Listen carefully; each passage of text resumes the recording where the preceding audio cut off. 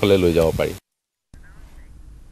দৰঙৰ দলংঘাট কাৱৈমাৰীত সংঘটিত হল সভ্য সমাজক লজ্জানত কৰা ঘটনা মৃতকৰ প্ৰেতকৰ্মত সজাতিৰ পুৰোহিত মাটি শ্ৰাদ্ধ অনুষ্ঠিত নকৰাৰ বাবে সমাজৰ পৰা বহিষ্কাৰ কৰা হল তিনিটা পৰিয়ালক সমাজৰ একাংশ ধুৰন্ধৰ লোকৰ এনে সিদ্ধান্তৰ বাবে গাঁৱৰ পৰা নিলগত অতি কষ্টৰে দিন অতিবাহিত কৰিবলগীয়া হৈছে পৰিয়ালকেইটাই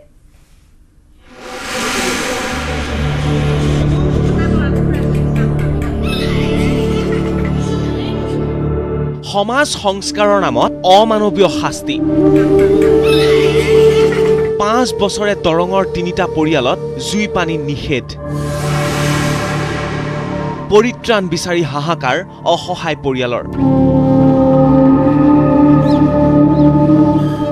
মোৰ খুৰাটো ঢুকোৱাৰ পিছত আমাৰ জাতিৰ পন্থাত বামুণেৰে কাম কৰিব লাগে কিন্তু আমি জাতিৰ বামুণেদি কাম নকৰাৰ কাৰণত আমাক ৰাইজে তাৰমানে এঘৰীয়া কৰিছে কিন্তু সমাজে আমাক এৰি গৈছে কিন্তু আমি সমাজক এৰা নাই এতিয়াও আমি ৰাইজক কোনো একাষাৰটো শব্দ নকওঁ আমি যাম বুলি আছো এতিয়াও ধৰ আমি ৰাইজৰ লগতে থাকিম বুলি আমাৰতো সবৰে আশা চলি বলিগিলাকৰো আমাৰ লগ সংগৰ লগত লগ হ'ব লাগে আশা এই অমানৱীয় ঘটনাটো সংঘটিত হৈছে দৰং জিলাৰ দলংঘাট কাৱৈমাৰীত সজাতিৰ ব্ৰাহ্মণেৰে মৃতকৰ শ্ৰাদ্ধ সমাপন নকৰাৰ বাবে সমাজে বিগত 5 বছৰে বহিষ্কাৰ কৰি ৰাখিছে তিনিটা পৰিয়ালক পৰিয়ালকেইটাৰ ঘৰলৈ অন্য ব্যক্তি গলেও ভৰিব লাগে 1000 টকা পৰ্যন্ত জৰিমনা আনকি কাম কৰিবলৈ অহা মিস্ত্ৰীকো বাধা প্ৰদান কৰে একাংশ লোকে মন্দিৰতো ৰাইজে প্ৰৱেশ নিষিদ্ধ কৰিছে পৰিয়ালকেইটাৰ সমাজৰ বাধাৰ বাবে মন্দিৰৰ বাহিৰতে চাকি বন্তি জ্বলাবলগীয়া হয় পৰিয়ালটোৰ সদস্যই হয় হৰাই গৈছিল তাৰ পিছত যেতিয়া গেটত মানে তলা লগাইছে তেতিয়া মই মানে বাহিৰতে ৰাস্তাত মানে চাকি দি থৈ আহিছো আৰু গুপুনি আছিল আৰু কেঁচুৱাটো হাজবেণ্ডৰ মোবাইলত ফোন কৰি মানে ভাবুকি দিছে আৰু উমেশ বৰুৱা আৰু কোনোবাই কৈছে বোলে মন্দিৰত গোহাই নকৰিবা আমি তালা লগাই থম আমাৰ বেয়া লাগিছিল যেতিয়া বাহিৰত পূজা কৰিব লগা হৈছে কান্দিছিলো এই অমানৱীয় ঘটনাই স্তম্ভিত কৰি তুলিছে সচেতন লোকসকলক ধৰ্মীয় গুৰামীৰ অছিলালৈ 3-4 জন ব্যক্তিয়ে সমাজখনক বিপথে পৰিচালিত কৰা ঘটনা সভ্য সমাজৰ পৰিচায়ক নহয় বুলিও মন্তব্য কৰিছে ৰাইজে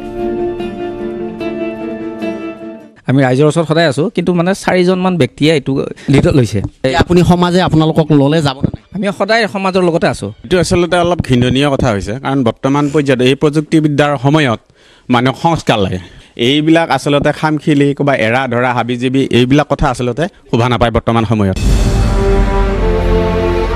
যি সময়ত বিজ্ঞান প্ৰযুক্তিয়ে সফলতাৰ শিখৰ চুমিবলৈ সক্ষম হৈছে সেই সময়তে এলান্ধুকলীয়া নীতিৰে সমাজত একাংশই বিভেদৰ সৃষ্টি কৰা ঘটনাই প্ৰতিক্ৰিয়াৰ সৃষ্টি কৰিছে জিলাখনত উদালগুৰিৰ পৰা Ripunjay Nath news 18 Assam north east পৃথিৱীৰ কক্ষপথ এৰিলে চন্দ্ৰযান 2 পৃথিৱীৰ কক্ষপথ এৰি চন্দ্ৰৰ অভিমুখে চন্দ্ৰযান 2 যাত্ৰা কৰিছে পুৱতি নিশা পৃথিৱীৰ কক্ষপথ এৰিছে চন্দ্ৰযান 2 20 আগষ্টত চন্দ্ৰৰ কক্ষপথত প্ৰৱেশ কৰিব চন্দ্ৰযান 2 6 ছেপ্টেম্বৰত অৱতৰণ কৰিব চন্দ্ৰপৃষ্ঠত পুনৰবাৰ জনাইছো পৃথিৱীৰ কক্ষপথ এৰিছে চন্দ্ৰযান 2 আৰু পুৱতি নিশা পৃথিৱীৰ কক্ষপথ এৰিলে চন্দ্ৰযান 2 20 আগষ্টত চন্দ্ৰৰ কক্ষপথত প্ৰৱেশ কৰিব চন্দ্ৰযান 2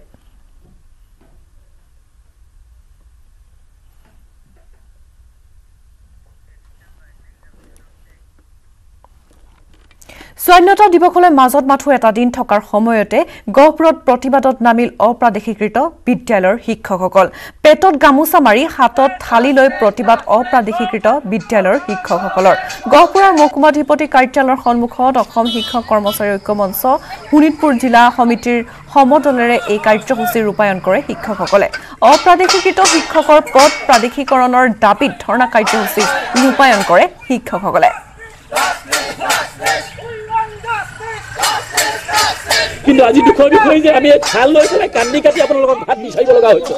25-30 বছৰ এনেকৈ থকাৰ পিছত আৰু পাৰি নেকি ধৈৰ্য ধৰিবলৈ সকলোৱে ধৈৰ্য ধৰিবলৈ কয় আৰু কিমান ধৈৰ্য ধৰে আমি আশা কৰিছো অহাকালিলৈ চৰকাৰে আমাৰ অসমৰ 8,000 শিক্ষক কৰ্মচাৰী আমাৰ মানে অনুষ্ঠানৰ 48,000 শিক্ষক কৰ্মচাৰী আমাৰ 17 চনৰ আইনৰ জৰিয়তে 1-1-13 আৰ্হিত যাতে আমাক এপইণ্টমেণ্ট দিয়ে সেইটোৱে আমাৰ চৰকাৰৰ প্ৰতি নিবেদন আছে সেইকাৰণে আমি মুখ্যমন্ত্ৰী শিক্ষামন্ত্ৰী আৰু মাননীয় বিত্তমন্ত্ৰীক আমি এই কথাটো ক'বলৈ বিচাৰিছোঁ অত্যন্ত দুখৰ বিষয় বিত্তমন্ত্ৰীয়ে যেতিয়া এইখন পথাৰতে ঘোষণা কৰিছিল আমাৰ চৰকাৰ আহিলে 45 দিনত আমি কৰিম 6 মাহত কৰিম এতিয়া গৈ থৈ আৰু এটা পূৰ্ণাংগ সেশন আছে আমি জানো যে পূৰ্ণাংগ সেশন থকালৈকে সম্পন্ন নকৰিলে গতিকে এতিয়া আপোনালোককে নালাগে আমি ৰাইজৰ আগতো মুখ উলিয়াব নোৱাৰা হৈছোঁ স্বাধীনতা দিৱসৰ প্ৰাক্ষণত মাজনিশা মহানগৰীত আৰক্ষী আয়ুক্তৰ টহল নিশা মহানগৰী গড়চুক বশিষ্ঠ